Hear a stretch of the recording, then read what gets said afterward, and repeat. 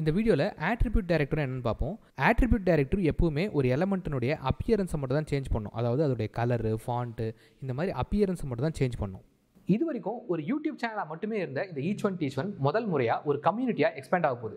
இந்த கம்யூனிட்டியோட முக்கியமான நோக்கம் என்ன அப்படின்னா, உங்களோட திறமைக்கேற்ற ஒரு வேலை வேணும்னாலும் சரி, உங்களோட திறமையை இன்னொருத்தங்களுக்கு சொல்லிக் கொடுக்கணும்னாலும் சரி, இந்த கம்யூனிட்டி அதுக்கான ஒரு பிளாட்ஃபார்மாக அமையும். இந்த கம்யூனிட்டியில் நீங்கள் ஜாயின் பண்ணணும் அப்படின்னா, இந்த வீடியோக்கு கீழே இருக்க டிஸ்கிரிப்ஷன் பாக்ஸில் ஒரு கூகுள் ஃபார்மோட லிங்க் இருக்குது. அதை கிளிக் பண்ணி உங்களோட இன்ஃபர்மேஷன்ஸை என்டர் பண்ணுங்கள். இந்த ஆட்ரிபியூட் டைரக்டர் அப்படின்றத இம்ப்ளிமெண்ட் பண்ணுறதுக்கு நம்ம ஒரு சின்ன எக்ஸாம்பிள் எடுத்துக்கலாம். இந்த எக்ஸாம்பிள் என்ன, ஒரு யூஎல் இருக்குது, அதுக்குள்ளே நிறைய எல்லை இருக்குது. ஓகேவா, இதனுடைய அவுட்புட் பார்த்தீங்கன்னா இந்த மாதிரி வந்து நிற்கும். இப்போ எனக்கு என்னென்னா, இதில் இருக்கிற எல்லா ஐட்டத்தையும் நான் வந்து ஸ்ட்ரைக் பண்ணணும், அதாவது அடிச்சிருக்கணும். ஓகேவா, லைக் இந்த இடத்துல கிரில்டு சிக்கன் இருக்குன்னா, அந்த கிரில்டு சிக்கன் வந்து மேலே வந்து ஒரு சின்ன ஒரு கோடு போட்டு வந்து அது இல்லை அப்படின்ற மாதிரி அது ஸ்ட்ரைக் ஆகிருக்கணும். ஸோ அதுக்கு நான் என்ன பண்ணுறேன் அப்படின்னா, I am using a directory called ngStyle. Okay, so இந்த ngStyle அப்படின்ற இந்த டைரக்டரி என்ன பண்ணோன்னா, நம்ம கொடுக்குற ஸ்டைலை வந்து இந்த எல்லைக்கு அப்ளை பண்ணோம். ஃபார் எக்ஸாம்பிள், ஸோ ngStyleோட சின்டெக்ஸ் எப்படி இருக்குன்னா, இந்த மாதிரி ஒரு ஸ்கொயர் ப்ராக்கெட்டில் ngStyleனு போட்டு ஈக்குவல்ஸ் டு டபுள் கொட்டேஷனுக்குள்ளே இதுக்குள்ளே நம்ம ஒரு ஆப்ஜெக்டை பாஸ் பண்ண போகிறோம். அதாவது சிஎஸ்எஸில் எப்படி நீங்கள் ஸ்டைல் எழுதுவீங்களோ அதே மாதிரி எழுத போகிறோம். ஸோ அதுக்குள்ளே நம்ம என்ன பண்ணுறோன்னா, டெக்ஸ்ட் டெக்கரேஷன் அப்படின்னு போட்டுட்டு இதுக்குள்ளே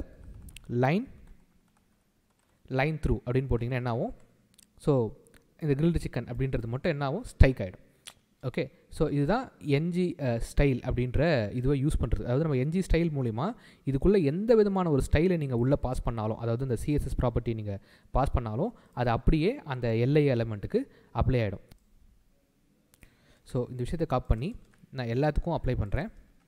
ஸோ எல்லாத்துக்கும் அப்ளை பண்ணேன்னா எல்லாமே ஸ்ட்ரைக் ஆகிடும். ஓகேவா, ஸோ இதுதான் வந்து ngStyleனுடைய ஒரு கான்செப்ட். இப்போது உங்கள் எல்லாருக்கும் ஒரு டவுட் வரும், நான் எதுக்காக இந்த இடத்துல தேவையில்லாமல் ngStyleனு ஒரு டைரக்டரி யூஸ் பண்ணுறேன், டேரெக்டாக நான் ஸ்டைல் அப்படின்னு போட்டு அதுக்குள்ளே இந்த வேல்யூவை பாஸ் பண்ணாலே வந்து அந்த டெக்ஸ்ட் வந்து ஸ்ட்ரைக் ஆக போகுது. அப்படி அதுக்கு பதில் நான் எதுக்காக இந்த மாதிரி ஒரு ngStyleனு போட்டு இது மாதிரி நான் ஒரு வேலை செய்யணும் அப்படின்னு உங்களுக்கு ஒரு கொஸ்டின் ஒன்று வரும். ஸோ அந்த கொஸ்டினுக்கான ஆன்சர் என்ன அப்படின்னு பார்த்தீங்கன்னா, இது ஆங்குலருடைய பவர் என்னன்றதை புரிஞ்சுக்கணுன்னா நீங்கள் வந்து இந்த ngStyle ஆட்ரிபியூட்டுக்கு இப்போ நான் பண்ண போகிற இந்த விஷயத்தை நீங்கள் கண்டிப்பாக கவனிக்கணும். அதாவது நான் இப்போது இந்த லைன் த்ரூ அப்படிங்கிறது டேரெக்டாக நான் இந்த இடத்துல டைப் பண்ணாமல் நான் என்ன பண்ண போகிறேன், அதனுடைய டிஎஸ் ஃபைலில் போயிட்டு நான் ஒரு வேரியபிள் செட் பண்ணி அந்த வேரியபிளில் அந்த வேல்யூ வைக்க போகிறேன். ஃபார் எக்ஸாம்பிள், இப்போ வந்து food status is equals to நான் வந்து லைன் த்ரூ அப்படின்னு வைக்க போகிறேன். ஓகே, ஸோ லைன் த்ரூ அப்படின்னு வைக்க போகிறேன். இப்போது இந்த லைன் த்ரூ அப்படிங்கிறத நான் இங்கே டேரெக்டாக டைப் பண்ணாமல் இதுக்கப்புறம் இந்த ஃபுட் ஸ்டேட்டஸ் அப்படிங்கிறத நான் டேரெக்டாக இந்த இடத்துல பேஸ்ட் பண்ண போகிறேன். ஸோ இப்போ பேஸ்ட் பண்ணோன்னா என்ன ஆகும்னா, அந்த சிங்கிள் கோட் இல்லாமல் பேஸ்ட் பண்ணுறேன், right? So because it's a variable, இதுக்குள்ளே நீங்கள் வந்து இந்த சிங்கிள் கொட்டேஷன் போட்டால் ஸ்டிங் ஆகிடும். ஸோ நான் அந்த சிங்கிள் கொட்டேஷன் இல்லாமல் டேரெக்டாக இந்த ஃபுட் ஸ்டேட்டஸ்ன்றதை இந்த இடத்துல எடுத்து வந்து வைக்கிறேன். ஸோ நான் இதையும் சேவ் பண்ணிட்டு இப்போ நான் அவுட்புட் பார்த்தேன்னா இந்த மாதிரி ஸ்ட்ரைக் ஆகிருக்கும். ஸோ அதான் அதனுடைய அட்வான்டேஜ். இப்போ இங்கே என்ன நடக்குதுன்னா, இங்கே இருக்கிற இந்த வேரியபிளுடைய வேல்யூ இந்த இடத்துல வந்து அசைன் ஆகுது. ஸோ டேட்டா பைண்டிங் அப்படின்ற அந்த கான்செப்ட் தெரியும். ஸோ டேட்டா பைண்டிங் மூலிமா இங்கே இருக்கிற இந்த ஃபுட் ஸ்டேட்டஸ்ன்ற வேரியபிளோட வேல்யூ இந்த இடத்துல வந்து அசைன் ஆகிறதுனால இந்த லைன் த்ரூங்கிறது இந்த இடத்துல வருது. இந்த மாதிரி டேட்டா பைண்டிங் மூலிமா இங்கே இருக்கிற ஒரு வேல்யூ இந்த இடத்துல கொண்டு வரது மூலிமா நம்மளுக்கு இன்னொரு அட்வான்டேஜ் இருக்குது.